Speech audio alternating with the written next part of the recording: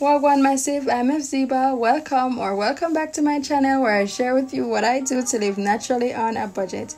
I'll be sharing with you the secret to making long-lasting aloe vera oil. But before I get into the video, if you have not already subscribed to my channel, please ensure that you go ahead and subscribe. For this recipe, you'll be needing only 2 ingredients: aloe vera and coconut oil. What you will need to do to begin is to cut the aloe vera into small pieces and to put these in a blender. Next, you're going to blend without using any form of liquid, and you're going to take this down to a paste.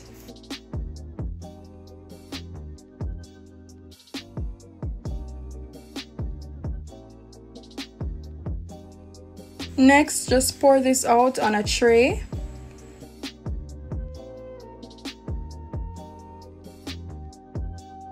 Aloe vera is an excellent source of vitamins and antioxidants. The presence of these compounds help to protect and repair damaged skin and hair.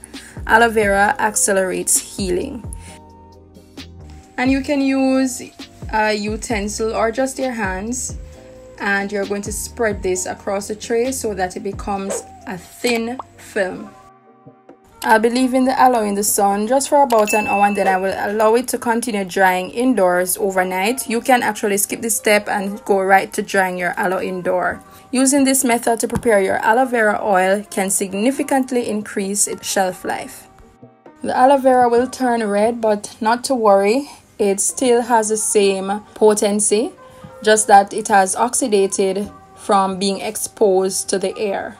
Next, use a blunt tool to scrape the aloe from the tray, and you can transfer that to a bowl of your choice, a stainless steel bowl. I'll be using a glass bowl, and I will be just doing the heat transfer method to prepare this oil. It makes an excellent exfoliant. You can use these in your scrubs. So I'm using coconut oil, and I'll be just pouring it over and allowing it to saturate the flakes. You can use olive oil.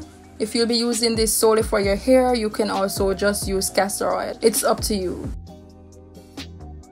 I'll take this to the stove where I'll be using the heat transfer method to start the infusion process, and then I will leave this in a bottle to continue the process of infusion.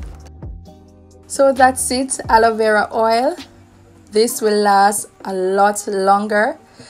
If you like this video, please go ahead, click the like button, and also if you have not already subscribed to my channel, go ahead, subscribe and comment.